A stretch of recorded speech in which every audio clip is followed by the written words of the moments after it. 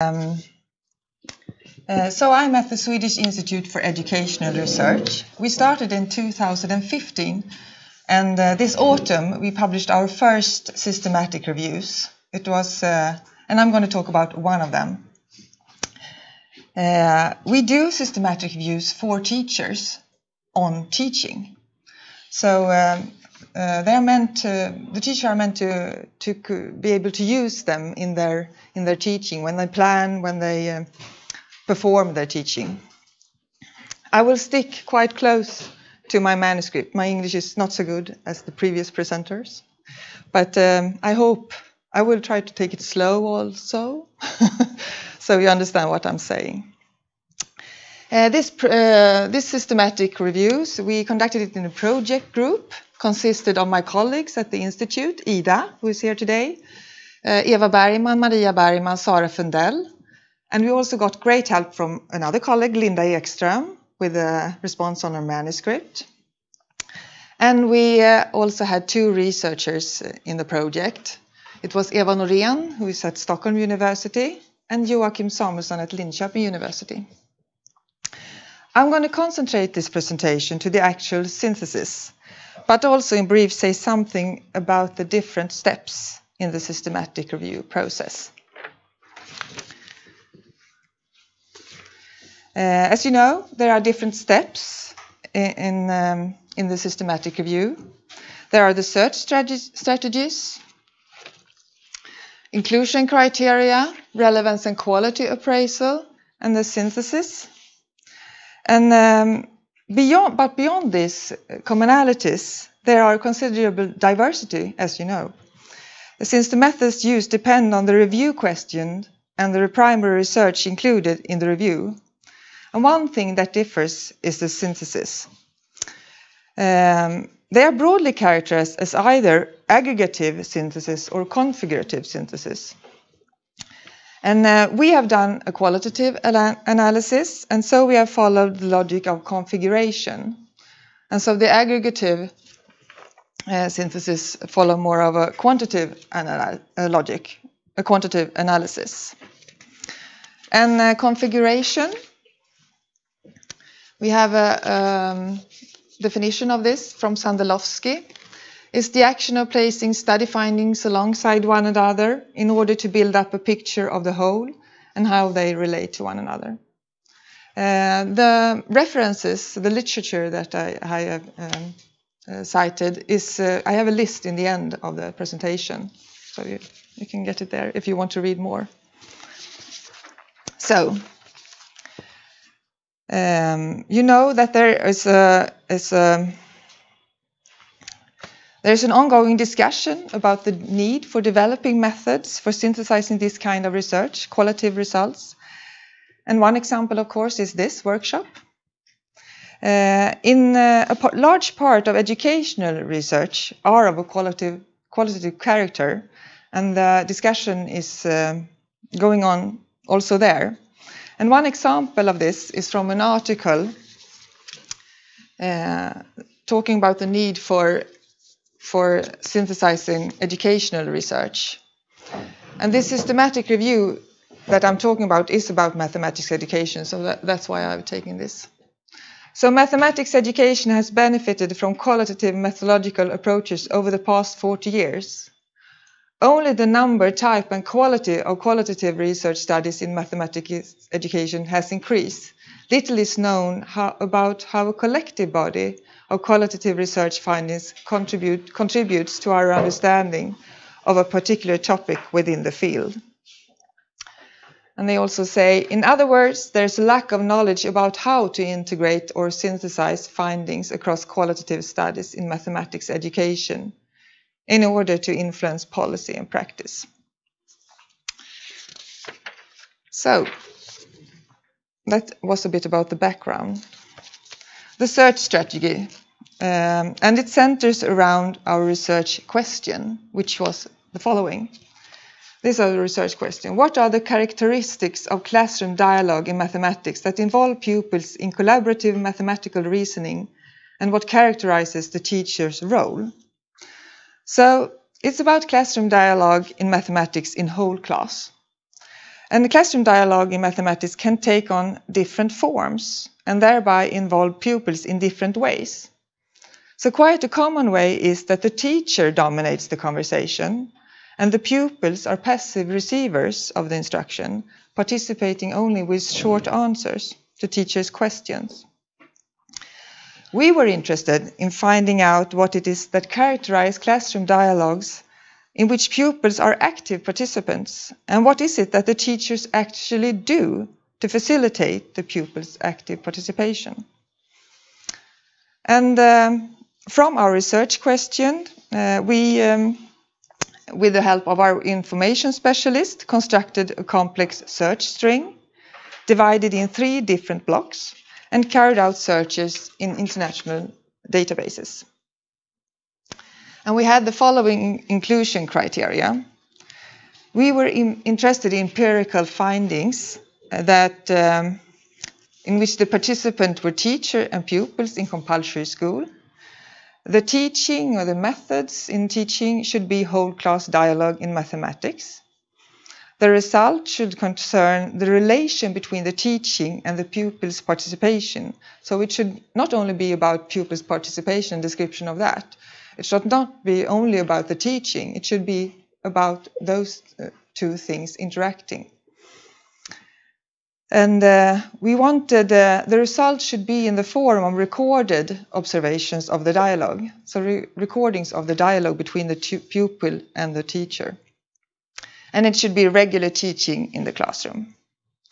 So our qualitative results concerned interaction.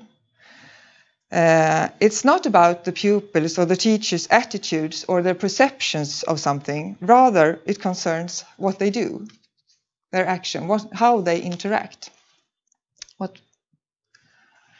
And I'm going to go through this because I don't think maybe you see the numbers. But this is an illustration of the amount of studies that have gone through the relevance and quality appraisal. Our search in international databases resulted in 10,528 studies. And we at the Institute first went through the studies in order to sift out those who were clearly not relevant. And then we ended up in 900, which the researchers then went through. So they first read title and abstract, and then they ended up in 195 studies. And then they read the studies in full text, and then they ended up with 25 studies. Then after the quality appraisal, we had 18 studies left. So there are 18 studies in the systematic review.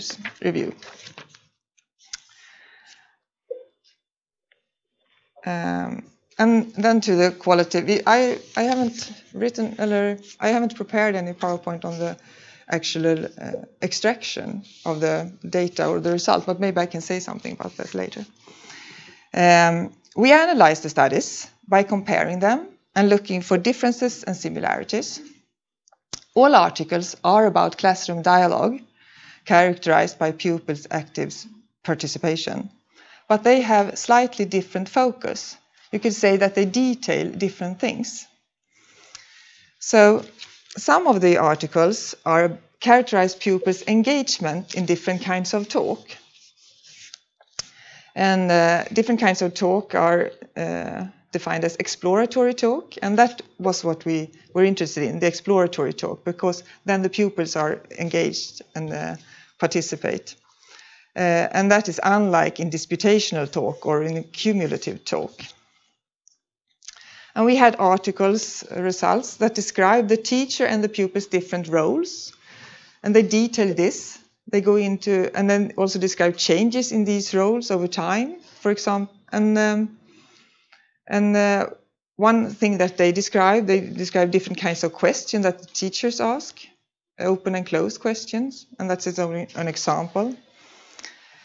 And we had articles that denominate or give name to certain teacher actions that promote pupils' participation.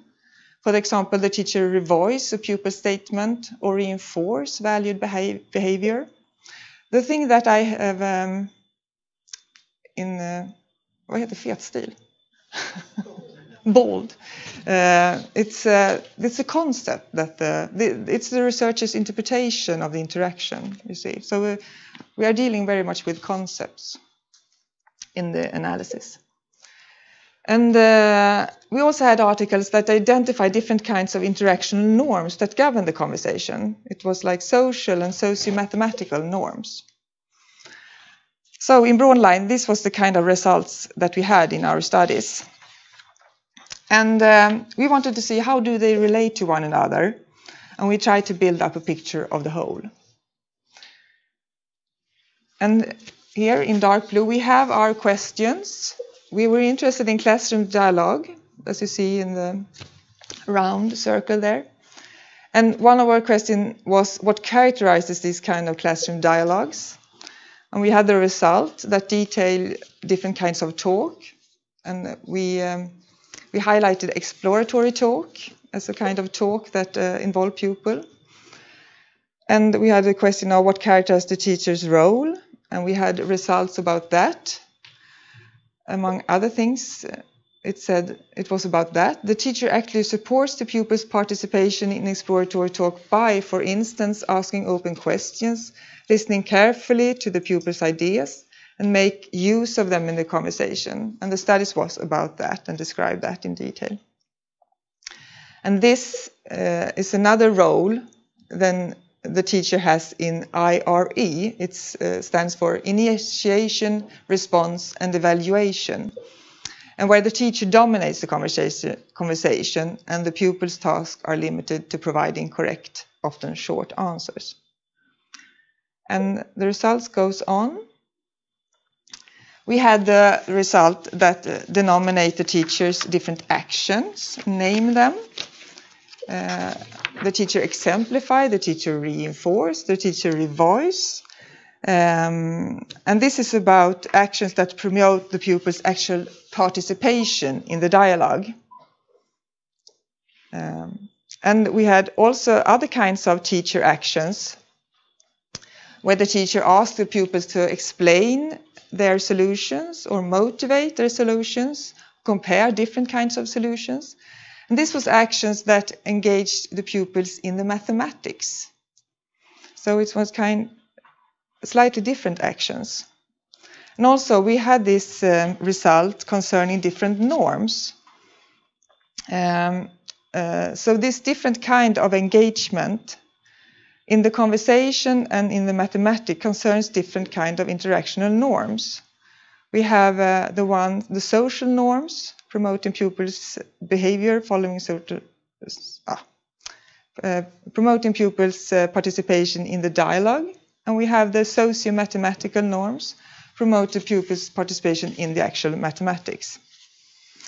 So, I won't go into the results so much. It's just an illustration of our synthesis.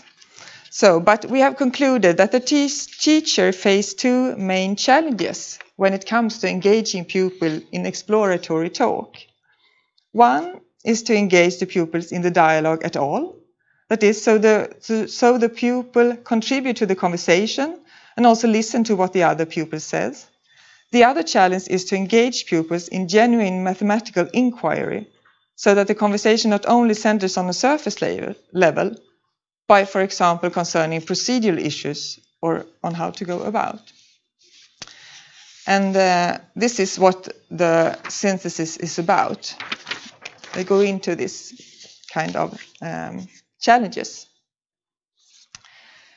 So we say that we have done a meta-synthesis inspired by meta-ethnography. And with meta-synthesis, we mean that it's a generic term representative of a collection of methodological approaches which represents rigorous attempts to render what exists within a body of evidence-based qualitative studies into a coherent and synthesized product. And so the meta-synthesis is about the actual synthesis, not the whole process of conducting a systematic review. And we are inspired, we say, by meta-ethnography, and especially what they call line of argument.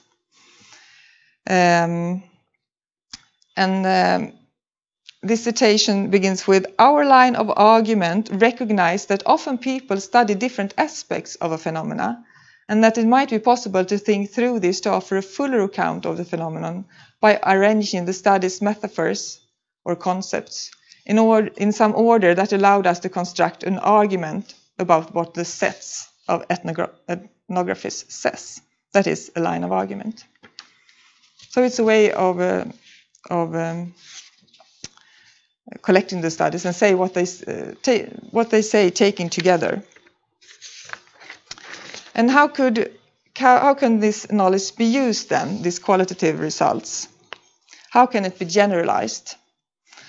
So we say that this research do not provide quick fixes for teacher about action or activities guaranteed to work regardless of context. Pupils are different, both in terms of abilities and experience, and other contextual factors also vary. However, this result can provide us with useful knowledge of actions that have the potential of engaging pupils in collaborative mathematical reasoning. And maybe more importantly, how and why these actions are of importance. So, and this, I will show you some quotations that are in line with our argument about generalization. It's from Larsson, and he says, generalization is about the potential use of a piece of research. It's an act which is completed when someone can make sense of situations or processes or other phenomena with the help of interpretations which emanate from research texts. And we can compare the use of substantial portion of qualitative research with the development of a diagnostic repertoire. It is interpretational tools for identifying patterns in the everyday world and make better sense of the world around us. And here is the literature that I have cited in this presentation, and we have had a lot of help from when we did our analysis.